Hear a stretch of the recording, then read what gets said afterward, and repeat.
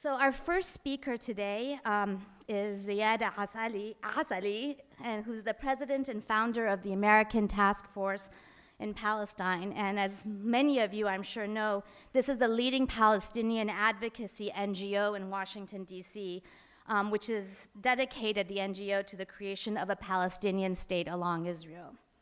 Ziad and actually George's CVs are in the booklets that you have, so I'm not going to, in either case, get into much detail, but enough to know that Ziad has testified many times before congressional committees on Palestinian issues such as education, the peace process, and the Israeli military conflicts with Gaza. George Bisharat is the Honorable Raymond L. Sullivan Professor of Law at UC Hastings College of the Law in San Francisco. So he's here from the West Coast and he's going back soon. Again, there's a lot more information about him in the booklets that you all have, but important to say that George is a leading expert on international legal aspects of the Arab-Israeli conflict. Like the previous panel, they will each speak for 20 minutes, not 1 second more, but many seconds less if they want to. And after that, we're going to open it up to a discussion like before. Before I give the mic to Ziad, I just want to remind everyone, please turn off your phones. Please, please turn off your phones. Turn them off so they don't ring and don't disturb our wonderful speakers. And with that note, Ziad, thank you.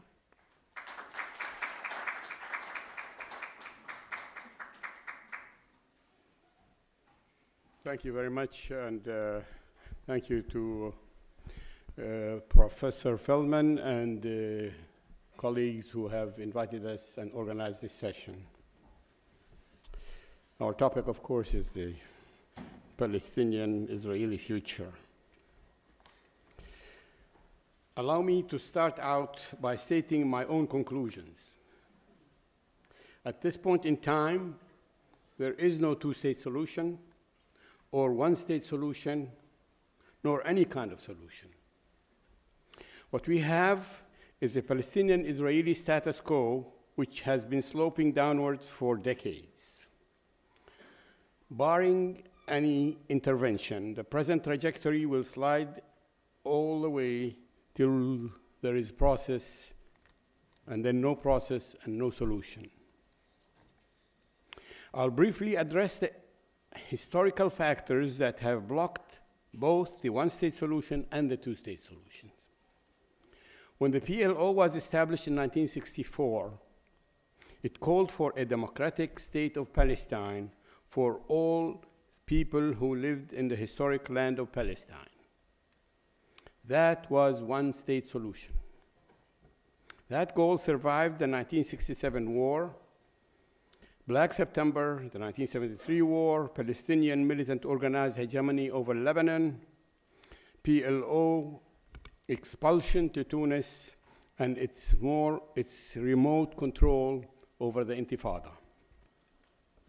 Harsh reality forced the PLO to accept a two-state solution when it proclaimed the Palestinian Declaration of Independence in Algeria in 1988. This acceptance of a two-state solution was the ultimate Palestinian concession after a series of setbacks. Nasser had officially accepted the Rogers Plan, which is based on a two-state solution, in July of 1973. Those who call for one-state solution pay little heed to that history. Perhaps they think that Israel is weaker now than, or that the Palestinians are stronger now than they were at that time.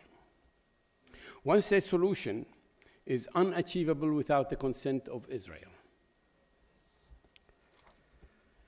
The one-state solution sounds good in theory, gratifying like a pleasant dream. It comprises elements of justice, equality, universal values, and everlasting peace. It is, however, disconnected from the realities of power and disparities of knowledge, skills, and means. It is innocent of the experience of the need to overcome cultural, religious, educational, economic, and technological disparities.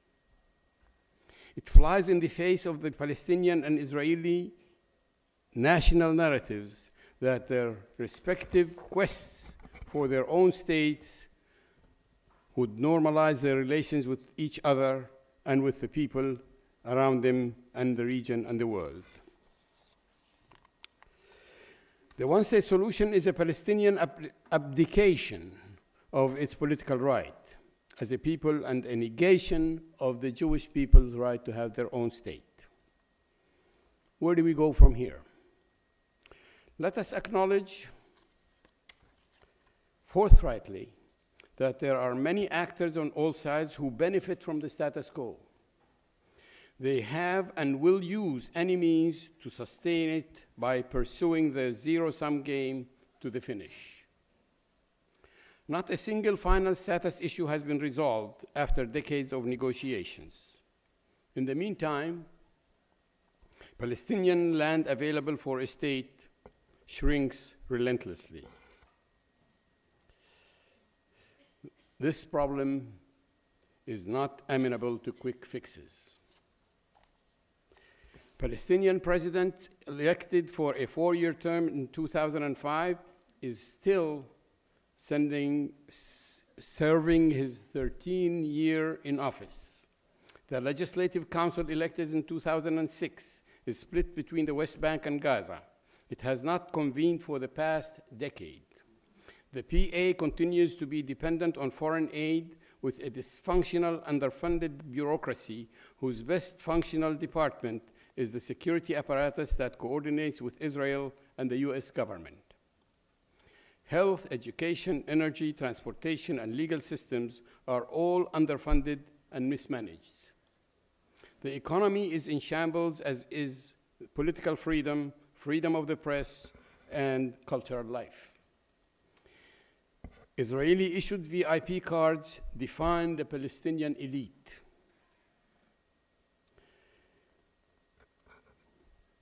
The leaders make the annual trips to the UN that provide legitimating photos and fiery speeches that express the obligatory Palestinian constants about Jerusalem, borders, refugees, and right of return, with perennial threats to dissolve itself or to withhold security cooperation with Israel. The donor community continues to fund the PA. Gaza under Hamas has been an independent polity for a decade. And it lives under siege, besieged. It scrambles for handouts from the donor community, and it seeks to seek a piece of Palestine or the Palestinian issue. The minimum services that the public expects from the Hamas, it doesn't get. Prospects for Palestinian reconciliation are conditioned upon the wishes of outside donors. Israel also is a divided polity. Its duly re-elected prime minister, who served for almost a decade, has steadily moved policy to the right, away from compromises and turned towards settlement expansion, which no political force in Israel has been able to stop. It keeps a tight hold over the population of the Palestinians in the West Bank while outsourcing slices of security and civil management to the PA. Israel is a military powerhouse. It has never had a better economy, while flourishing industry, trade, education, services, scientific and technological advances, social, cultural, and artistic boom, with ever improving foreign relations. It recently expanded its regional relations while watching the Palestinian issue sink lower on the regional and international agenda. However, Israel has ethnic, religious, economic, and social issues. The deviation of universal liberal Western, from deviation from universal liberal Western values of equality have adversely impacted its image. But these issues do not seem to have slowed down the country's drift to the right. Israelis are aware of the emergence of the Islamic movement among Arab Israelis, as they are of the opposing trend of a growing secular movement amongst them. Normalization is a two-way street. I want to repeat this. Normalization is a two-way street. There is nothing normal about living under occupation. Occupation touches and permeates all aspects of Palestinian public and private lives.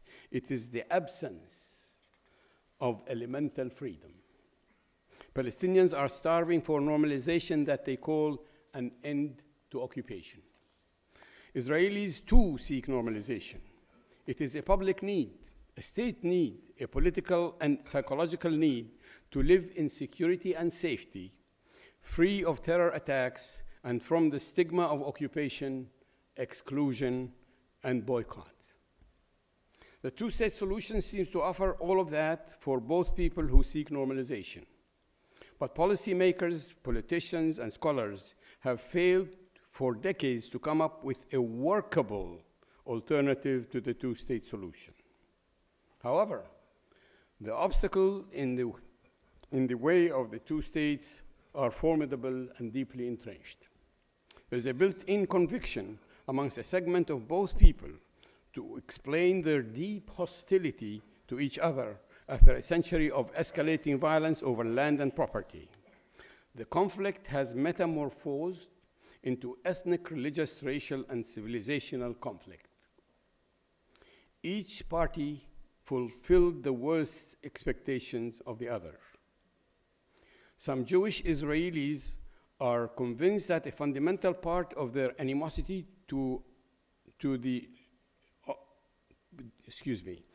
a fundamental part of their enemies' violent hostility is an unavoidable consequence for something uniquely wrong with Palestinians and Arabs and Muslims. This attitude is mirrored by some Palestinians, Arabs, and Muslims who hold the pervasive idea that there is something inherently bad or malicious about Jews or Israelis that makes them oppressive, merciless, and expansionist. This essentialism overrides any other definition of the other.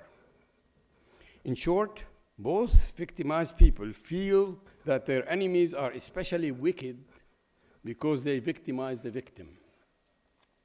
Such people have devalued and dehumanized the other and locked horns in a zero-sum fight to the finish. These kinds of perceptions of the real character of the other foreclose and block compromise. Public policy and public discourse impact and are greatly impacted by such views. Political careers and populist movements are built around them. Truth is, Israelis are divided, as are the Palestinians. Any generalization about either people is to be viewed with great skepticism. The local fragmented and insulated pre-industrial Palestinian Middle Easterns were no match for Jewish European immigrants who were victims as well as beneficiaries of a far more advanced European civilization. In a total fight over a century, there has been a winner and a loser, but there is no peace. There are several issues worth noting about Israel of today. Israel is a military, industrial, economic, and technological powerhouse that competes in the upper tiers of the global arena. It has succeeded in creating a Western country in the Middle East. Israel is by and large a country of laws and institutions with a wide middle class and a population committed to the state and its defense. Under different circumstances, it could have been a model for other countries in the region to emulate. The present rising right-wing trend in Israel parallels a similar trend in the US among some American voters.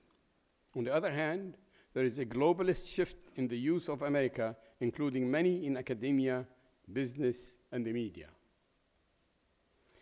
There is a strand in Israeli thinking that perceives Palestinians as fickle, unreliable, and incapable of being partners.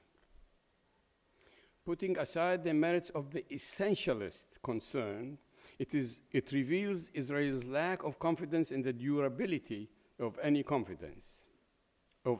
negotiated agreement. Obviously, there is a symmetrical Palestinian opposing view. These mindsets present a serious obstacle to reaching any agreement.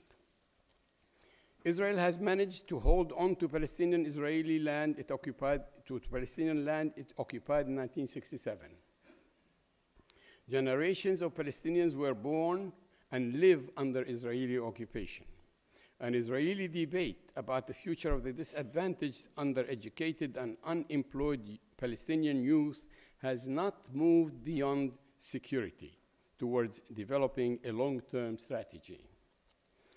Secular socialist founders of Israel and religious extremists who led the settlement expansion after 1967 and 73 managed to coexist as they disagree. There is no Israeli consensus on demographics, citizenship, Jerusalem, or national borders, or the character and future of the state of Israel. All of that dims prospects of peace negotiations. The Arab Spring impacted both people and the region. A favorable wind now is blowing towards Israel from several Gulf and Arab countries, with prospects of tectonic shifts that could collectively realign them against Iran. Some in Israel view this as an opportunity to achieve a solution to the Palestinian issue by a general regional reconciliation. Others view it as an opportunity for a regional reconciliation that marginalizes Palestine. There's a symmetrical and opposite split on the Palestinian, Arab, and Muslim side. It might be that Jerusalem and Al-Aqsa are more significant than Palestine. Other issues worth following on the Palestinian side. A narrative of victimization and injustice led to a series of setbacks and retreat. Nakba in 1948 and Naksa of 1967, not acknowledged as defeat, gave permanence to dependency. Being part of an Arab or Muslim nation was considered a shield and rescue that turned out after several wars to be neither. Palestinian self-determination, which became a meaningful concept only after 1967, can now be viewed in the context of a grossly asymmetrical power equation. Skeletal government services and a Fawda political system have contributed to preclude meaningful negotiations. Remnants of the PLO and the PA serve an important function of keeping Palestine alive as a national rather than a refugee issue, and keeping it by keeping the two-state solution viable. Current leadership lacks the political or moral authority to make compromises on the final status issue. And the Palestinian final status issues are labeled Palestinian constants, capital P, capital C. They are to be delivered by someone: the US, the international community, Arabs, Muslims, or a new enlightened Israeli government. Settlement building has ceaselessly swallowed up an ever-shrinking space for the future Palestinian state. Call for a one state indicates, in part at least, despair of the viability of a Swiss cheese state. The geographically and politically divided Palestinian polity includes an entity in Gaza run by Hamas. There are no clean hands on the issue of Gaza, and none of its tunnels leads to a light at the end. The rest of the world, including the USA, Arabs, and Muslims, are presently overwhelmed and preoccupied with complex issues. But despite all claims to the contrary, this conflict about the Holy Land will continue to get attention because of religion. So once again, where do we go from here? I'll be frank. Current regional and geographical realities could not be less conducive to a conflict resolution at this time. Neither party has the credibility or political will to resolve the final status issues. Therefore, we must reach for a more achievable and less ambitious goal. Absence of a negotiated conflict ending resolution does not mean ending negotiations.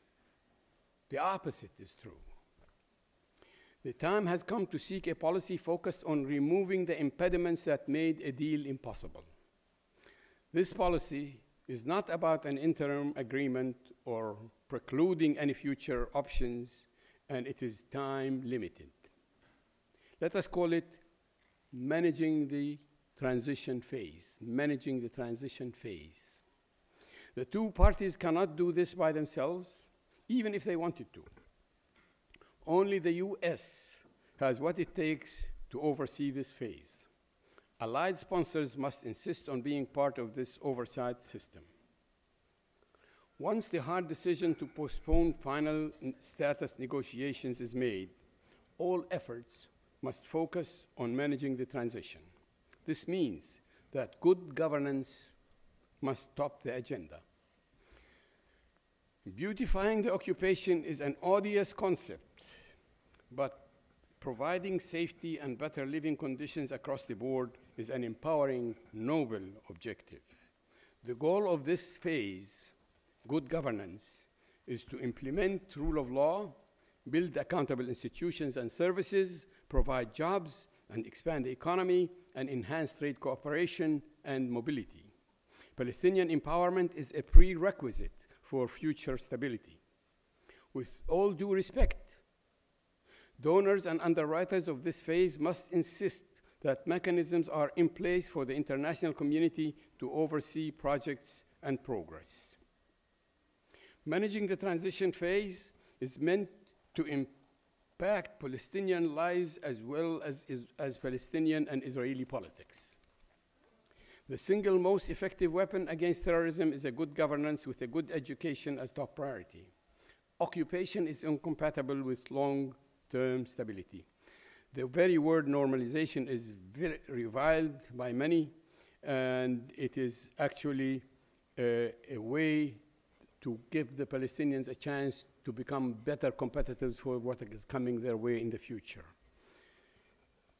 It is a way to end coercive, arbitrary existence and to prepare their societies on so many levels to be in a position to compete with their neighbors.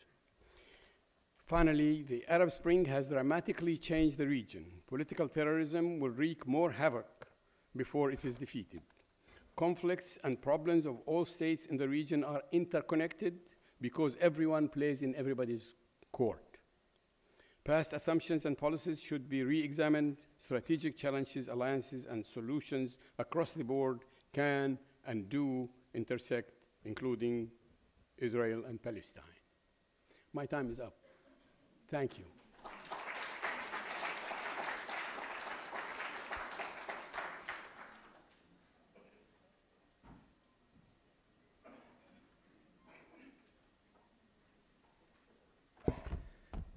Good afternoon, everyone.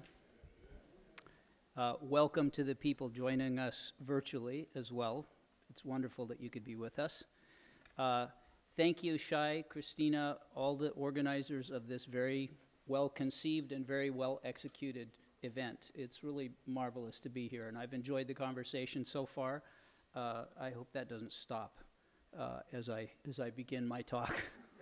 So, I was invited to speak to you today about how I see the future of Israel-Palestine. What I want to do in my initial statement, that is before our question period, is to say a little bit about where I think we are now, and with apologies, I caution you that my assessment is rather bleak. Thereafter, I want to speak about what I see as necessary from the Palestinian side to forge a better long-term future, and that is to recenter justice as the lodestar of our struggle. But as justice is an abstract term, I will then spend the remainder of my time trying to flesh out various dimensions of justice that are important to incorporate as we move forward. Now, as many of us relearned, perhaps, last fall with the election of Donald Trump as US president, prognostication is a dangerous art. Yet I can say with confidence, although sadness, that what we will see in Israel-Palestine over the coming decade at least, and probably another 2 to 3 after that, is more of the same, with periodic bouts of sharpening conflict. There may be some negotiations in some form and at some point, although frankly, in the short term at least, even this is unlikely. There will be more lawn mowing in the Gaza Strip.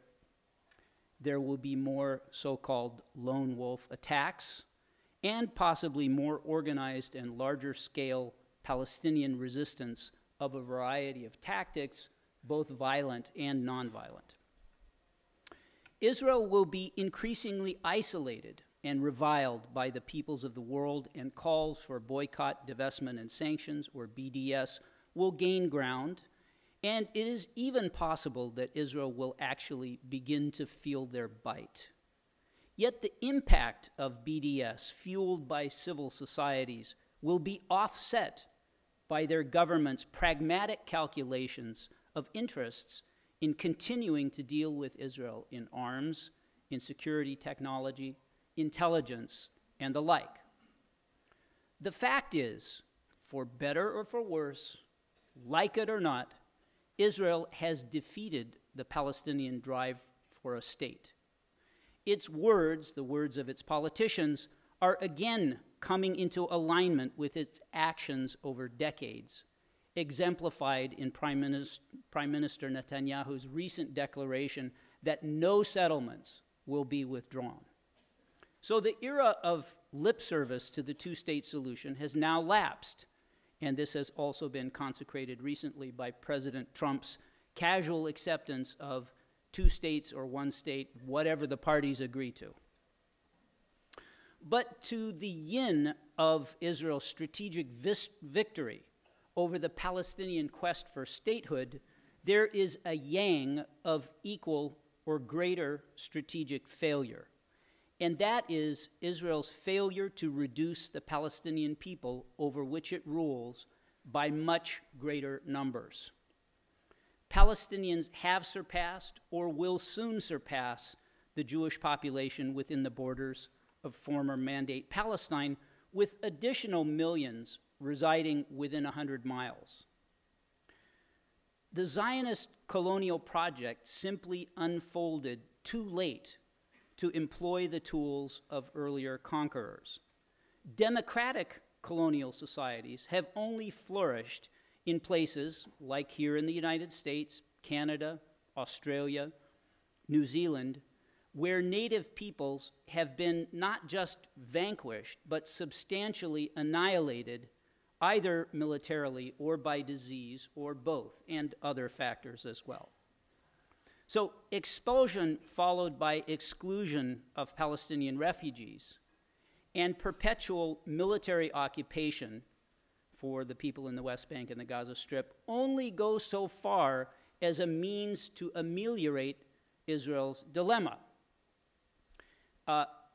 Israel's inability to abate greater Palestinian numbers lies at the root of its illiberal and ethno-nationalist drift that has become a dominant motif of Israeli social and political life since 1967, accelerating more recently, and reflected in ever more hawkish right-wing governments.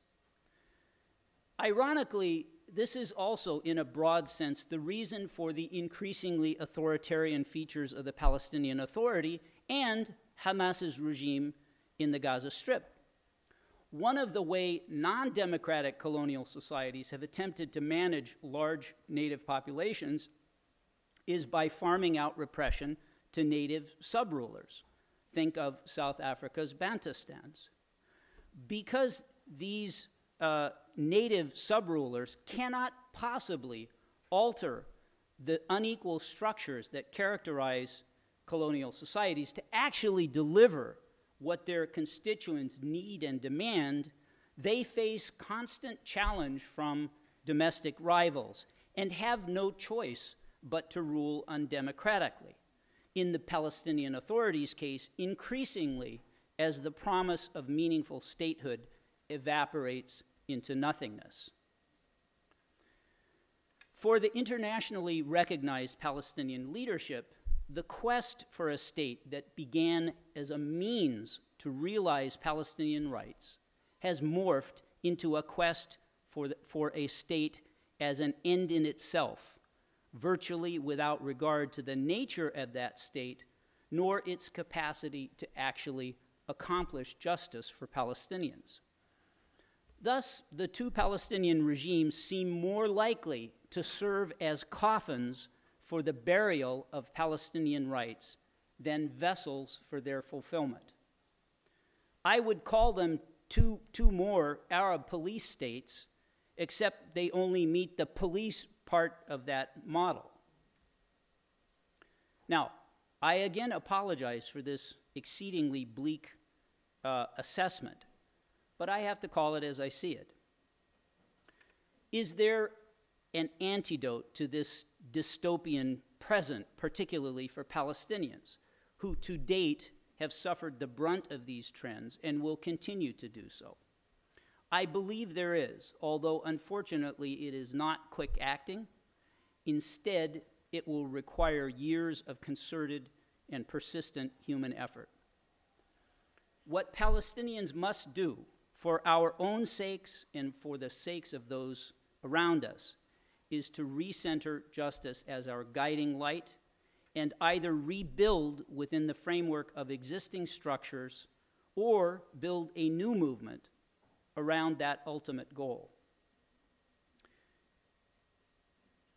The Palestinian opposition to Zionist colonization began as a struggle for justice, first and foremost against the forced displacement of Palestinians in favor of Jewish settlers and the denial of the right to return that we call the Nakba.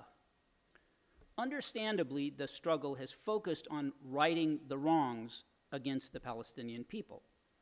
But as Ziad noted, the Palestinians have also embraced at times broader goals, particularly in the PLO's early embrace of a democratic secular state in Palestine. We upheld a vision of a progressive society in which all peoples could live in peace and security and prosperity under a regime of equal rights and mutual respect. That was the vision that, in the early days of our movement, galvanized support of millions throughout the world. But it is no longer 1970. The era and ethic of decolonization that prevailed then is in the past. While the nature of the polity that rules Israel-Palestine is subject to contestation, the permanence of a large Jewish community, a nation, is not. The world has changed in other ways. Therefore, what we now require is a more multifaceted conception of justice than we have fielded in the past. Call it a 21st century justice reboot. So here are 7 facets or dimensions of justice that, to my mind, merit consideration. This list is provisional, it's not exhaustive, it's mine. There may be, and they are sort of fielded for the purpose of discussion. The first is what I would call original justice. And by this I mean that while a broader conception of justice is called for today than in the past, the original core rights of the Palestinian people remain the bedrock of a just resolution. It is the Palestinians who were, first and foremost, the primary victims of Zionism and whose rights remain in most urgent need of restoration. We would build on, not discard, earlier conceptions of justice.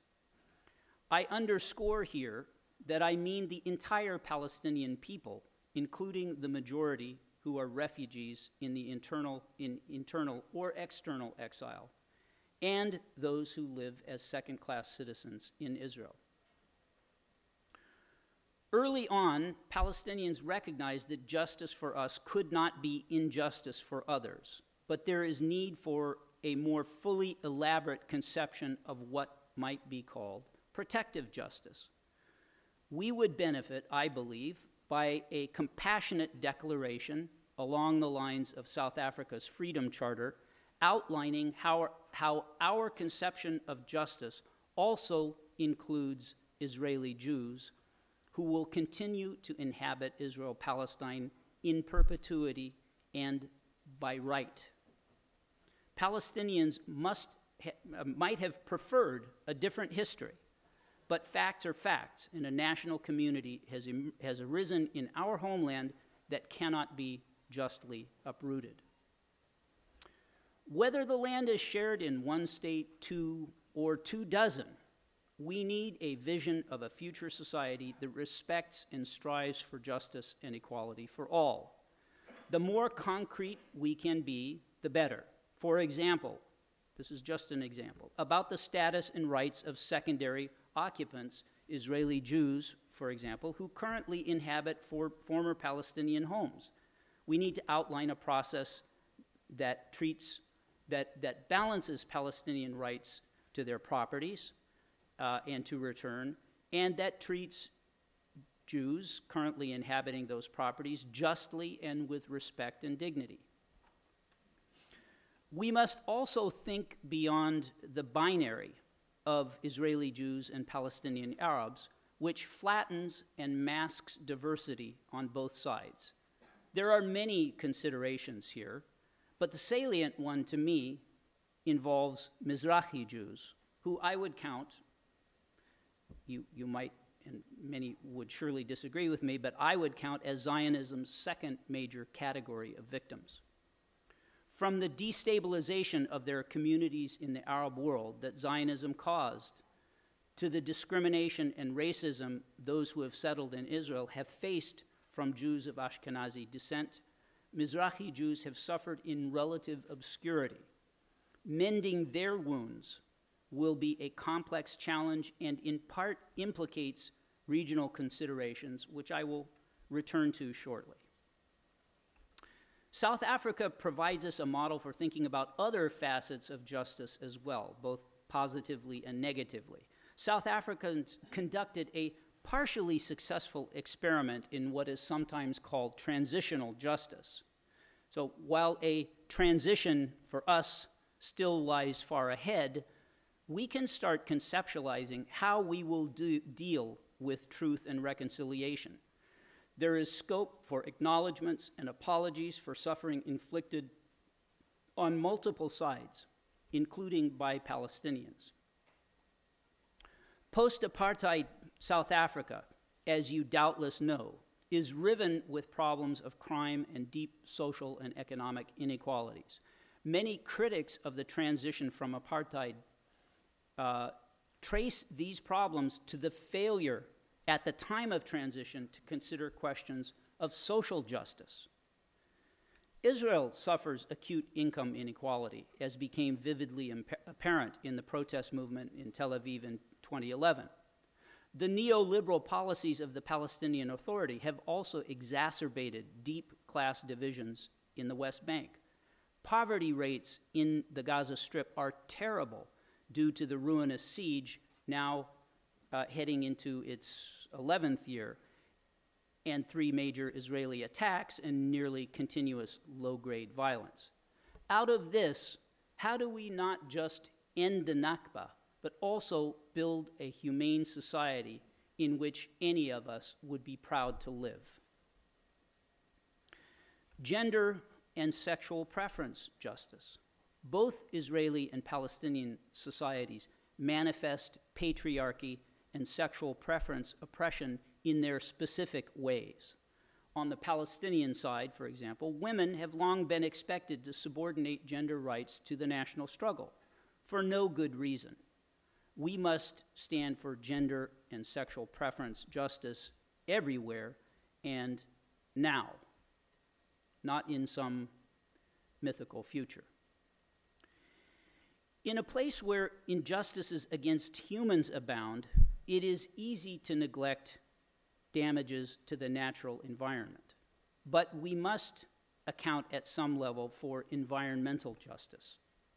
Israel has alternately plundered the occupied territories of water, stone, and other resources, and used them as dumping grounds for pollutants. Neither has the Palestinian Authority proved itself a responsible steward of the environment. Yet justice to the land, if we may call it that, is a matter of urgent concern to all in the region.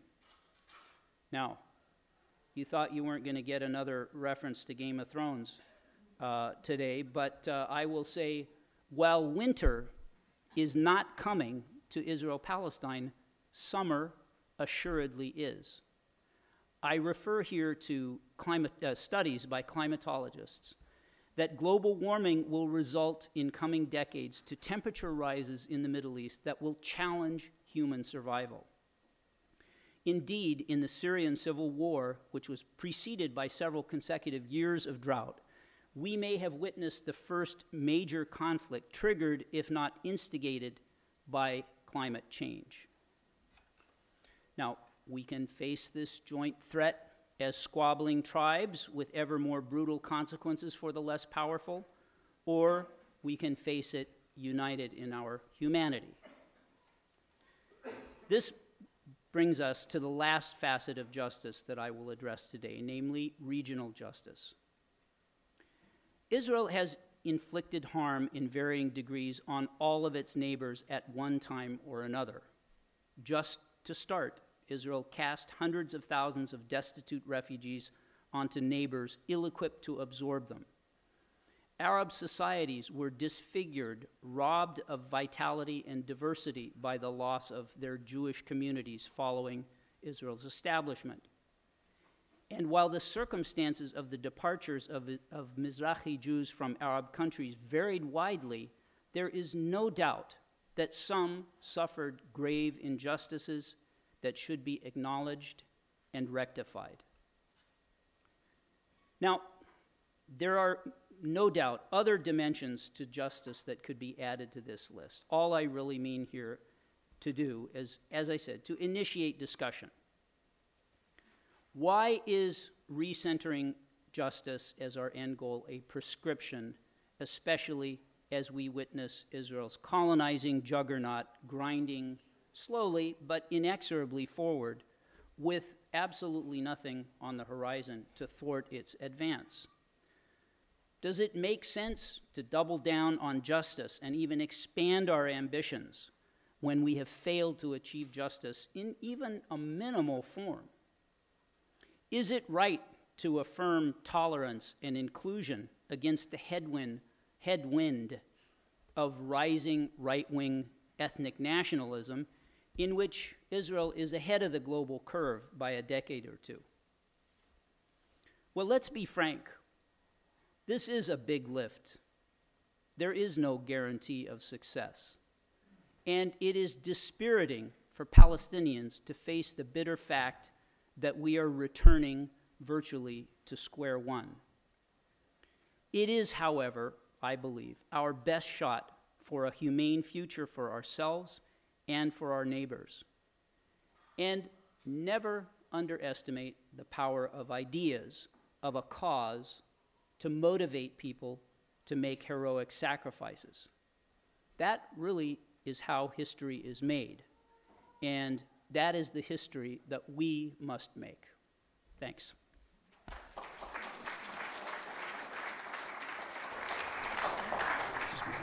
Thank you. All right.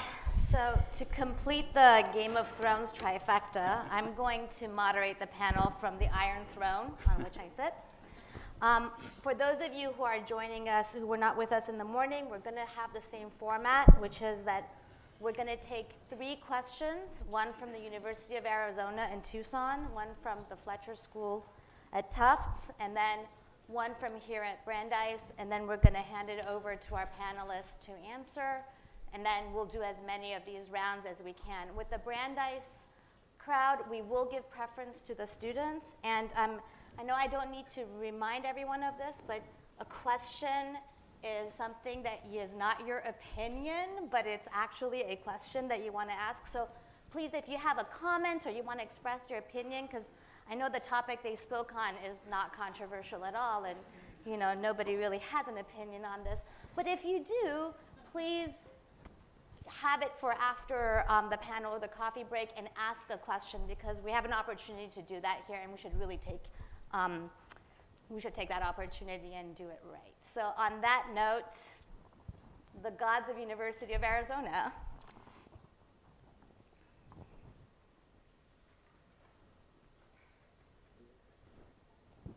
Good afternoon. Can you hear me clearly? Yes. My name is Ed Wright. I'm the director of the Center for Judaic Studies at the University of Arizona. Hopefully my voice is coming through a little clearer here. I have a ability to project maybe that others might not. So I'm going to read questions that have been submitted to me during the lectures. The first question, Professor Bisharat, who is the we to which you refer that can lead the efforts on both sides of the conflict to move toward peace, or at least a more effective peace process? Thank you. Thank you. Tufts, please.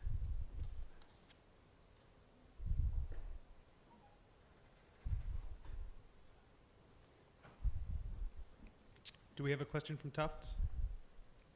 Not at the moment, no. All right, that means Tufts generously gives its question to Brandeis. Please raise your hand if you have questions, and somebody will come to you with a microphone. Before I go to anyone else, do any students have a question first? Yes. I saw the first, both of you can ask questions and then we'll go.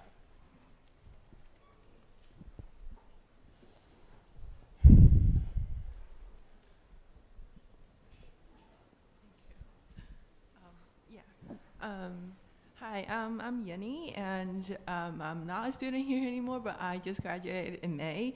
I was a research assistant in Professor Jutta Clausen's research lab, which is called Western Jihadist Project.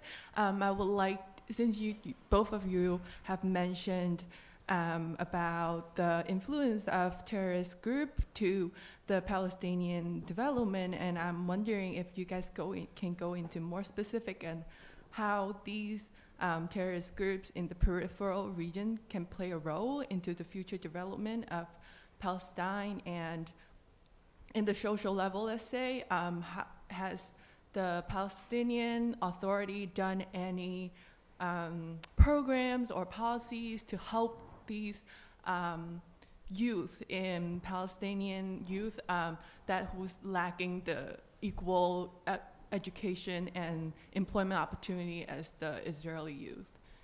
Anything will help. Thanks. Go ahead. Oh, thank you. What is your what do you think is a prevalent vision for the state of Palestine? Or, sorry, let me say it again. What is your vision for the future of the state of Palestine?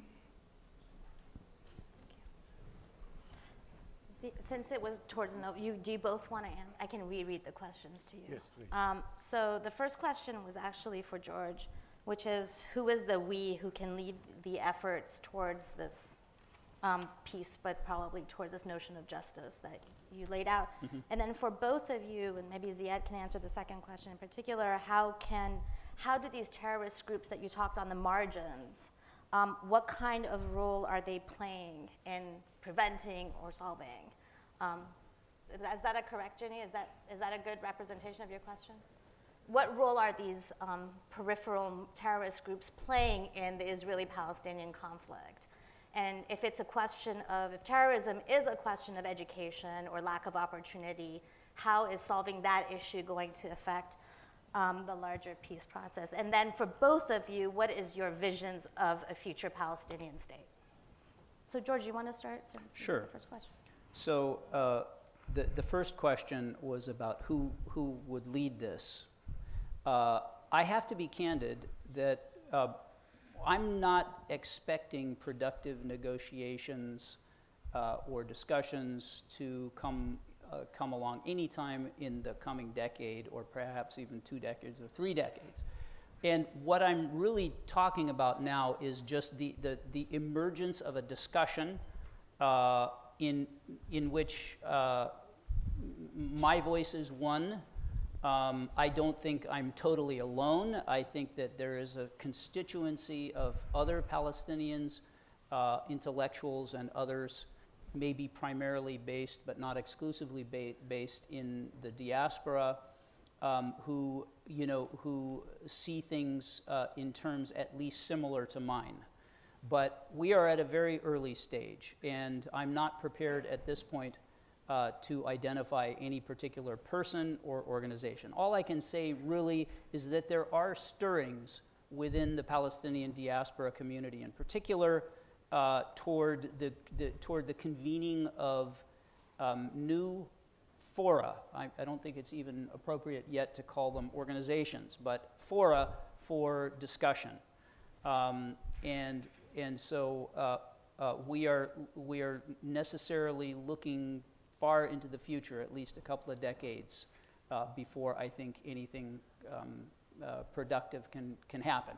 And I think that it is that is a reflection of the great imbalance of power, the asymmetry of power between Israel on the one hand and Palestinians on the other, and the fact that Israel, to this point, I don't think has reached the limit of its territorial ambitions, and therefore will continue to slowly colonize more and more of the West Bank, and there's not really no power on the horizon, internal, external, international, that will alter that dynamic. It's been going on for, since it's been going on for a century, but it hasn't changed. It's only morphed in form since the Oslo era. So I'm sorry to disappoint you if I'm not giving you an identity or a specific name or group. Those people and those groups are going to have to emerge over time. And does this reflect your vision of a future Palestinian state in terms of decentralization, or, what is your vision of future Palestinian state? I've publicly supported a one-state solution for a very long time, but and I've done that. If anyone cares to look up my article called "Maximizing Rights," it's because I think that's the solution that holds the most promise of justice for most people. Never going to achieve complete justice for everybody. That would require turning back the hands of time, and that can't be done. But I do think that is, for a variety of reasons, what holds the most promise. But I'm not a dogmatist. In fact, I was not hostile in the early years of the Oslo period. I was prepared to, give it a try, see what would happen. I even did some consulting with the Palestinian Legislative Council on drafting a number of their laws, and I could see that there were a lot of very well-intentioned and very capable people sort of on the ground level who were doing really hard and really important work to try to make things work, and they didn't. So I'm not, like I said, a dogmatic, but what I accept, I guess, about the principle that justice is the guiding light, it's the lodestar. So what arrangement, what configuration of power, what set of principles can we apply that does the most for the most? I don't really see a substitute for equal rights, equal rights and fundamental equality. Those are the conditions in which real peace, durable peace, can really flourish, because the sense of injustice, the sense of inequality, the sense of oppression goes away when you have a system that treats people fairly. But I'm open-minded, and I'm willing to to entertain, proposals that are, that spring from more creative minds than mine. Speaking of which, Ziad, do you want to start with your vision of the Palestinian state? I want to handle both, if I may. First off, I agree with Hassan that there is no real prospect of George. That's right. That's your cousin. You can call me Hassan. It's all right. I don't mind it, Hassan. I can run with that. There is no real prospect of a negotiated solution, of any serious effort that will end up delivering some document that anybody will celebrate. Not with the present fragmentation of polities, both in Israel and Palestine, and the lack of the global will to get engaged with this level at this issue at this time. So that is why, the issue that really needs to be dealt with, to fill the time between now and then. What do we do? Waiting for things to germinate, talk about justice, talk about, the possibility of some kumbaya between some Palestinians and Israelis, or do we do something on the ground that changes facts on the ground, realities on the ground, in a way that makes it possible for people to negotiate seriously down the road and to find and explore ways, along with what Abdul Min'am Saeed said earlier today, there is some kind of an organic relation. How do we develop it? How do we develop it within the entity that's still not Palestine, and with the relations with the Israelis? These are the problems of the day. Talking about justice is fine. I mean, who's against justice? Raise your hands if you're against justice. But justice hasn't served the American Indians very well, and we need to keep that in mind. It is essential to keep justice as a guide when you craft laws and treaties and relations, et cetera, et cetera. And that is, and also when you motivate people politically in order to achieve something or to sacrifice, it's good to invoke it. But if you take it seriously as a vague abstraction that will guide you to your objective, your goals, you would be missing some element that's very important, which is reality on the ground. And I think talking about, let me just contrast two things. I am a Palestinian. In fact, I'm a refugee and an immigrant, so I have all the credentials.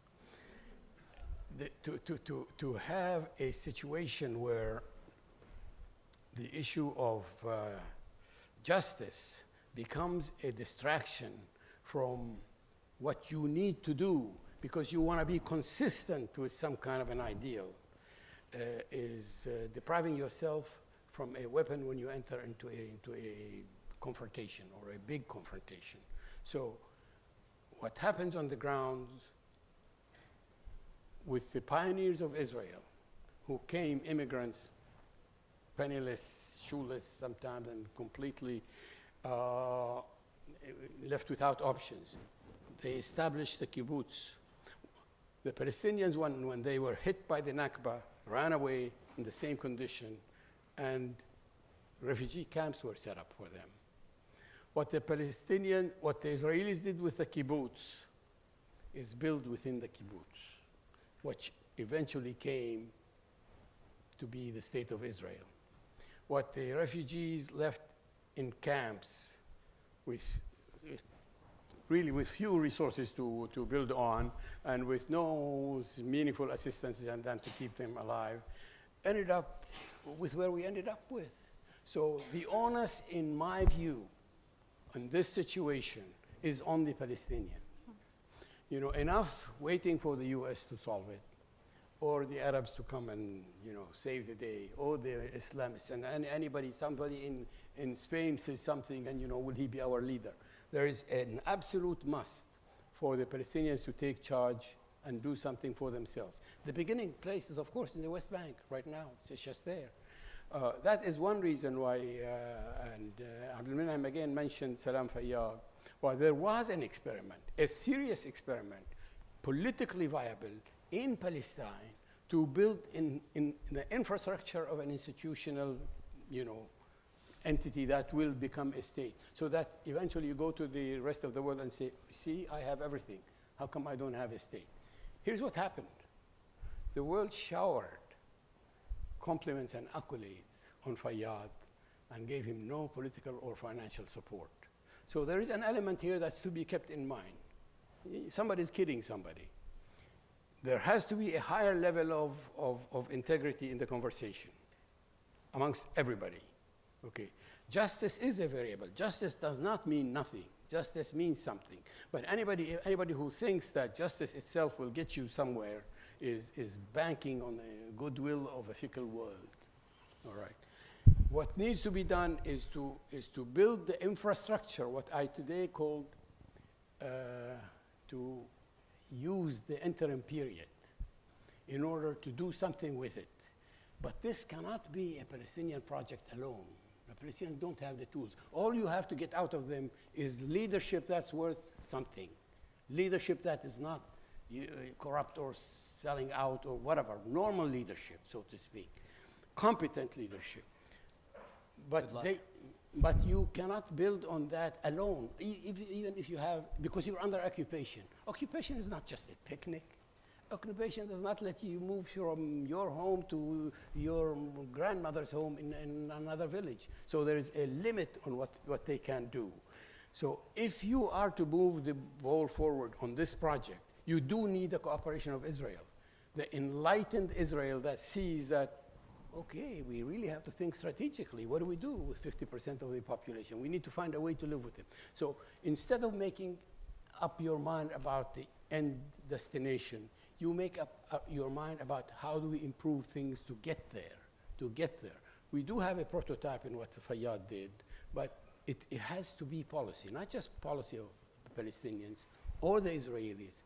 It has to be policy of the international community, right, without which there will be no movement forward. See, I just want to stop for a second, and because I'm breaking with protocol, so my head will be on a pike very soon, but I just feel it's actually important to let George address the justice issue, because to my untrained ears, you're talking about two different kinds of justice. And I feel you're in conversation with your ordinary justice, the first point that you raised.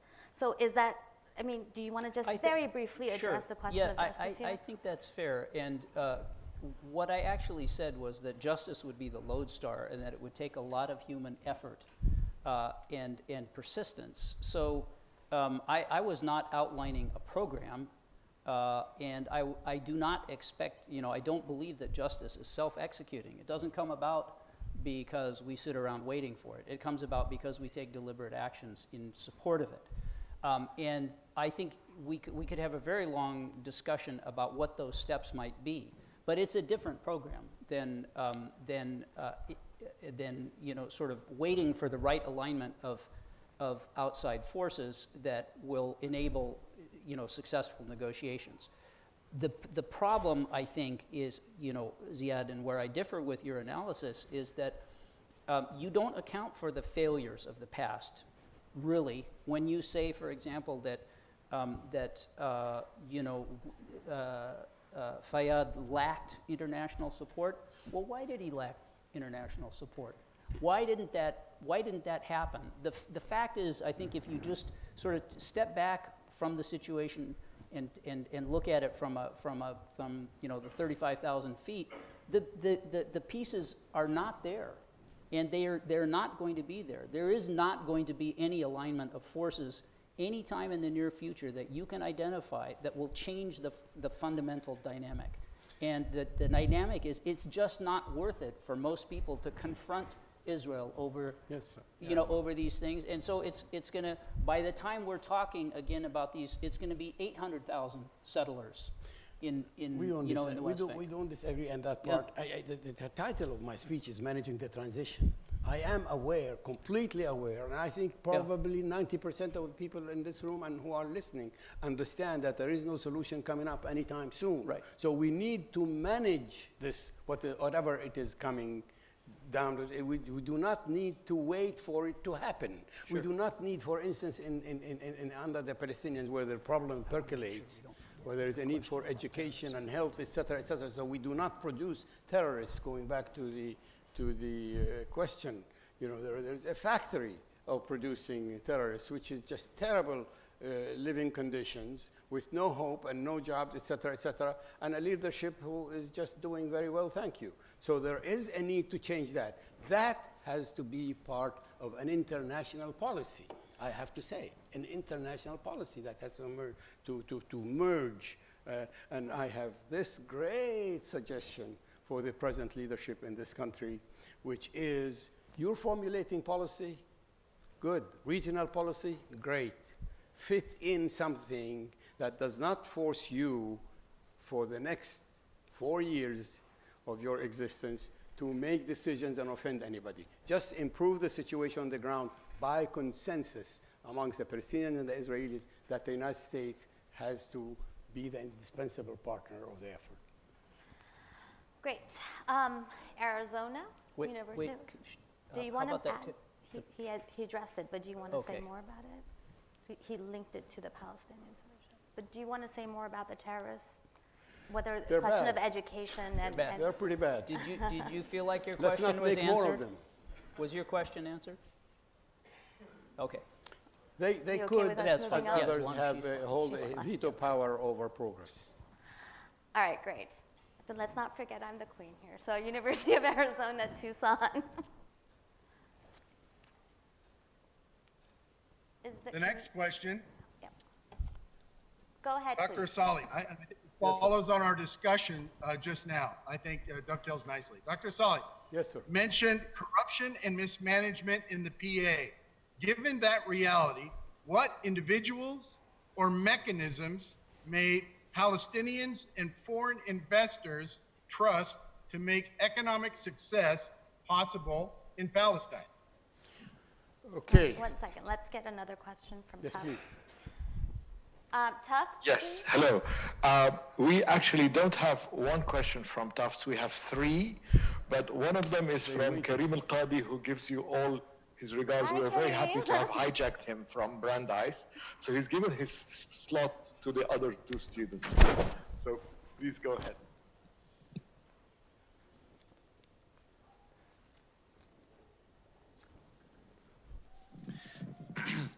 You briefly discussed the threats of climate change on the region and the conflict. However, could you elaborate how, if there are any opportunities for the 2 sides to cooperate on these issues? Okay, thank you. And we'll take one. Yes, and for the second question, you mentioned that this is also on the Palestinians and that the Hamas-Fatah split, there's no end in sight to that either, let alone negotiations for a final status agreement. So my question is, in the interim, do you think the quartet can change its demands of Hamas in order to push the parties closer together for a legitimate unity government and maybe get the ball rolling on that? Did you guys get the question? I didn't hear. Can you repeat your part question? Of it, one crucial part. The ending of your question?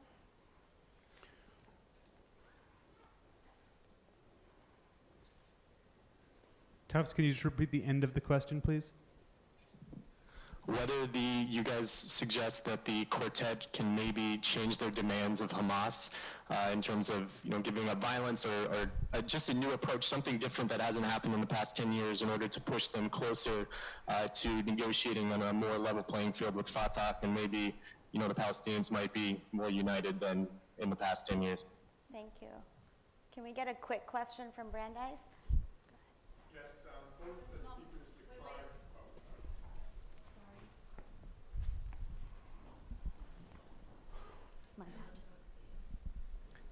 Thank you. Both panelists decried the right-wing nature of the Israeli government, and that is being seen as an impediment to peace. But my question is, where was the Palestinian leadership, the Palestinian people, back in Camp David, back in 7 years ago, 15 years ago, when offers were made to give up 99% of the land and allow a Palestinian state to come into being? Why was that not accepted? And just looking at the nature of the Israeli polity, isn't it true that whenever an Arab leader comes out and extends a hand for peace, that all of a sudden the ship goes from right to left? Thank you. Do you both know the questions, or do you want me to repeat them? If you don't mind. All right, I'll just do it quickly. Yeah. So the first question is for Ziad, which is, What are the factors that will let Palestinians succeed, considering the corruption and mismanagement in the PA that you had mentioned? For George, in terms of climate change, environmental justice, actually, does that create opportunities for cooperation between the Palestinians and Israelis in addressing it? The third question is to both of you, I think, which is that if the quartet changes its demands of Hamas, would that actually change the factors on the ground in trying to think about a solution? And the last question, whoever wants to take it, which is that you both talked about the right-wing nature of the current Israeli government, but in the past, when offers were made to the Palestinians and rejected by the Palestinians, that was not the nature of the Israeli state. And so that can't be an essential factor, I'm assuming, is the question, in why we are where we are today. So we started with George last time. We'll go with Ziad. Please. Management. And it is tied in with the question of missed opportunities. There are many missed opportunities, not just the one that was asked about. It is related to the quality of leadership issue. So, you know, after a series of problematic management that did not help improve the lot of the Palestinians who started at a very low point, you start, you know, raising questions about the structure that you're dealing with. You know, if your qualifications to become a minister is that you had spent 17 years in Israeli jails, and that qualifies you for some kind of a high place to be placed, it's not good enough. And that cannot be good enough at any point in the future. You expect the issue to be resolved beyond the confines of Palestine, simply stated. I do not have to mince any words. What I'm talking about when we say do not give up on negotiations, just because negotiations failed for the last 2-3 decades, doesn't mean that you give up on negotiations. It means you change what you negotiate about. And that is what I call managing the transition. You negotiate with your adversaries and with the international sponsors, i.e. the United States, Europeans, and others, and Arab leaders, jointly to answer the question of managing the transition. Top of the list, the subject of the conversation is good governance. That is an issue to be negotiated, so that when you end up with whatever agreement that, you know, the people in that position, you know that you have introduced an element of accountability that had not existed, oversight that had not existed up till now. This is crucial.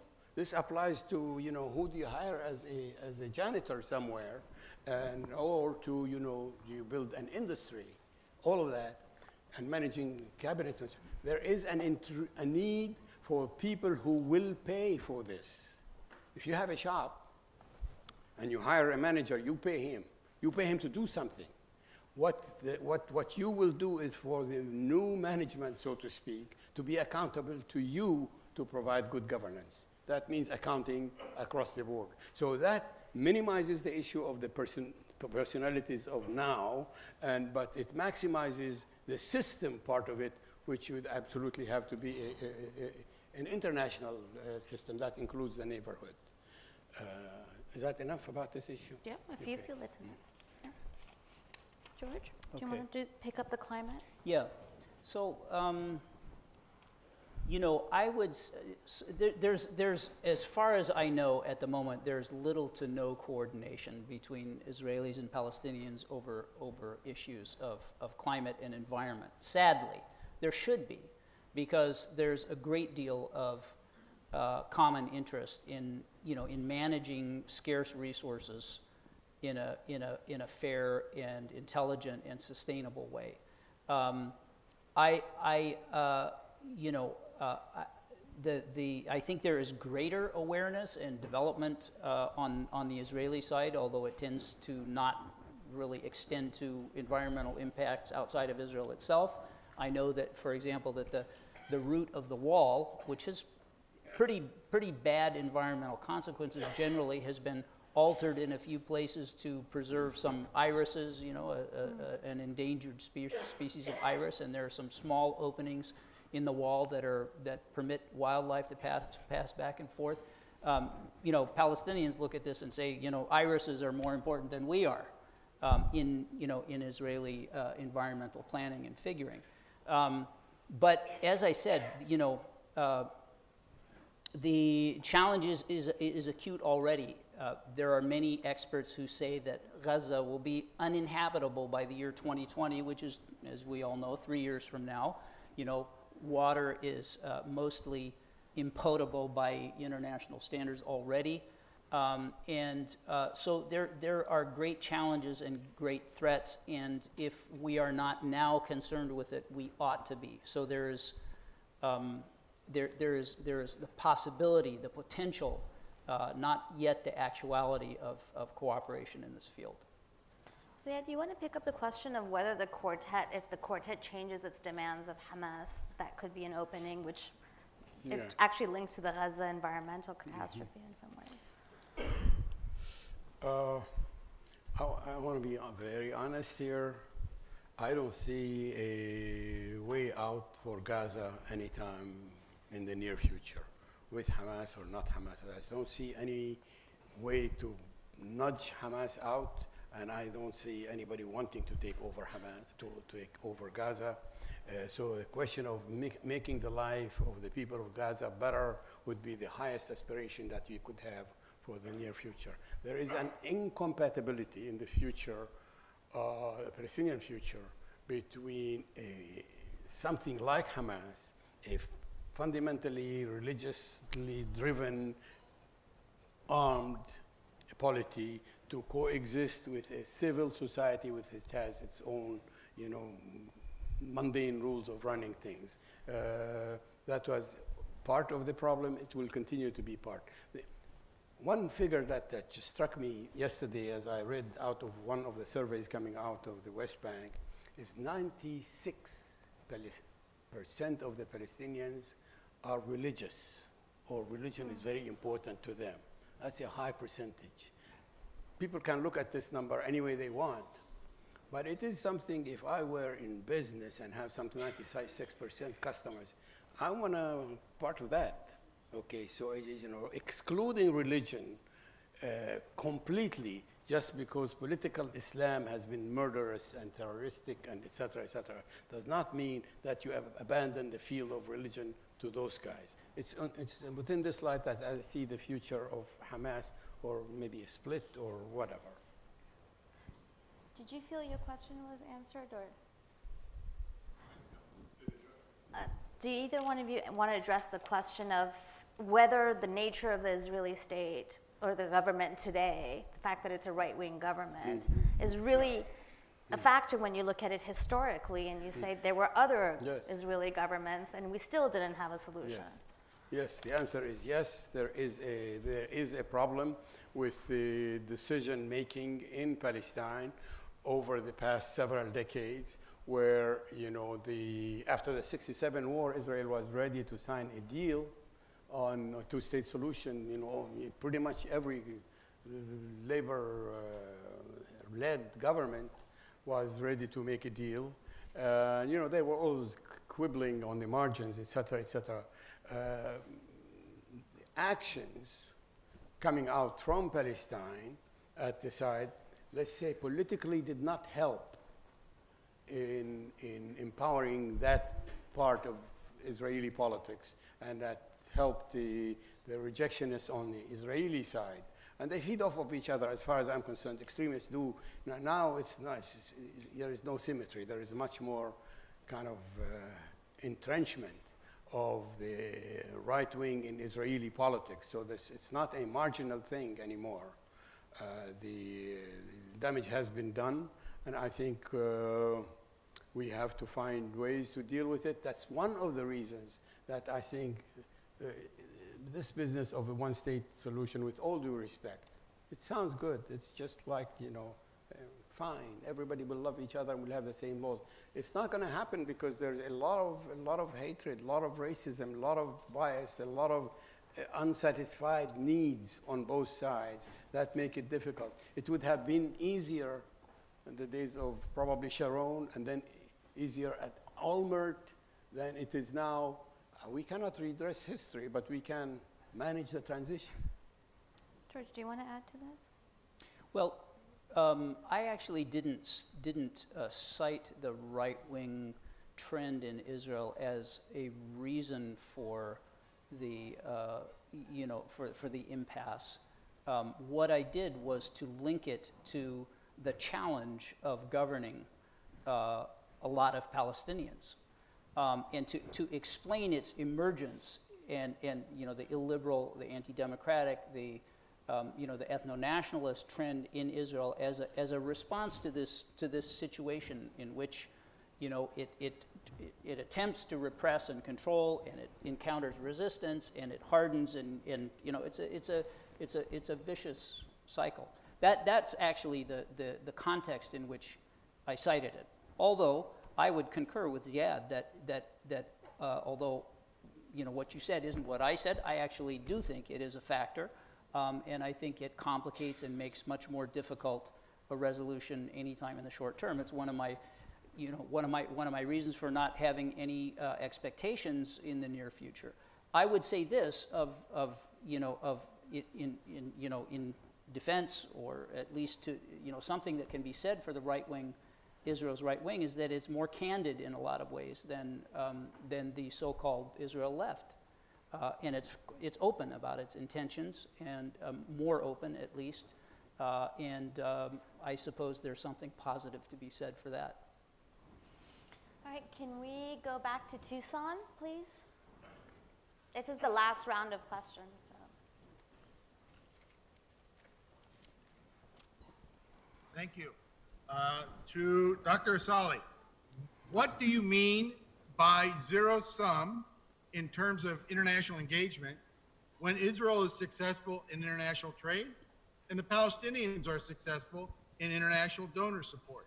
It does not seem to be an issue of a single pie being divided. Thank you.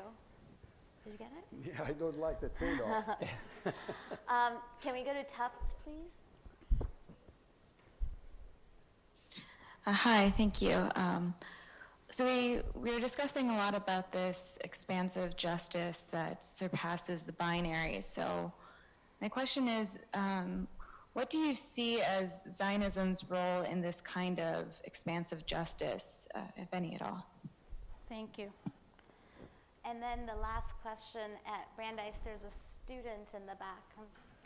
Go ahead.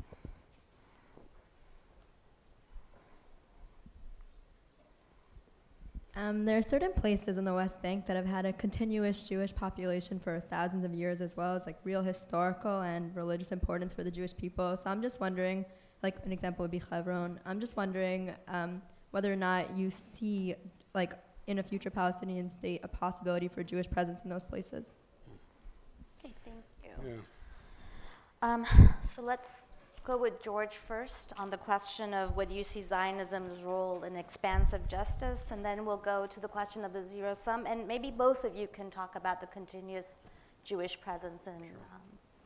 So I have to confess that I'm not a fan of any nationalism, really, to be honest with you, and Zionism, at least political Zionism, is a form of nationalism, and therefore, I'm not much of a fan. But I also sort of, I'm a live and let live kind of person. And if it floats other people's boats, I don't mind until it starts impinging on my interests and my rights. I would want to envision a situation in which Zionism, call it, cultural form of Zionism, or at least an inclusive and non-supremacist form of Zionism. Ahlan wa sahlan. I've got no issue with that. Again, as long as Zionism is expressed in a way that does not impinge on the rights of others. Ziad? Let me address this for a second. Okay, but we have 4 minutes left 4 for all the minutes. questions. Well, the initial Zionists were secular people, were socialists, were anything other than the image of the new Zionists are now, at least in the media and the press and in politics. So it is beyond nationalism, this issue of what Zionists are. We have to be serious when we get engaged in such conversations. Zionism is out there in Israel, supported by the majority of the people who keep electing one Zionist after the other, whether Labor or Likud or anything in between, and we have to deal with that fact. It is Israel's business, basically. And I think this is something we must understand on the Palestinian side. This is just as foolish to get involved with that as it is to say that no, not 6 million Jews died in Europe. It was only 1 million. And besides, they falsified the story. And, Israel was cooperating. But what, this is added burdens that one should not assume. I think this is important to live with and live by. You do not expect the Palestinians to go around getting, everybody's approval of their wanting to have a state or approve their nationalist aspirations or anything. And the same is true of everybody else. Now, on the issue of zero sum, look, what is bad is what got us where we are. What is worse is that it will get worse if we don't stop it. So the zero-sum game that you're referring to is bad because it got us where we are, and it's going to get worse if we don't stop it. That's why we need to intervene. There is a need for an intervention. The fact that the Palestinians got money from Europe, what did the money do? Kept them alive under occupation and added to the Swiss bank accounts for some of them. Okay, that is not exactly our aspiration for the future.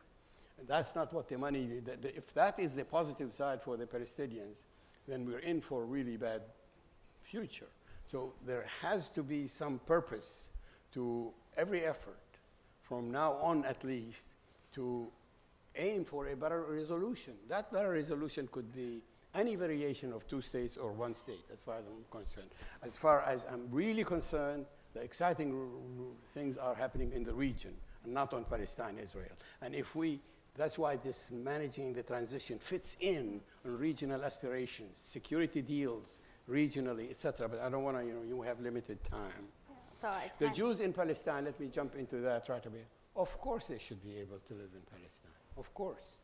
There should be no serious question about that. And if you want more of an answer, you can come after our time is up. I want to thank our partners in Arizona and at Tufts for very efficient question asking, and of course all of you, but most importantly, I want to thank our wonderful guests for a very, very interesting conversation. So thank you. Thank you. Thanks, guys.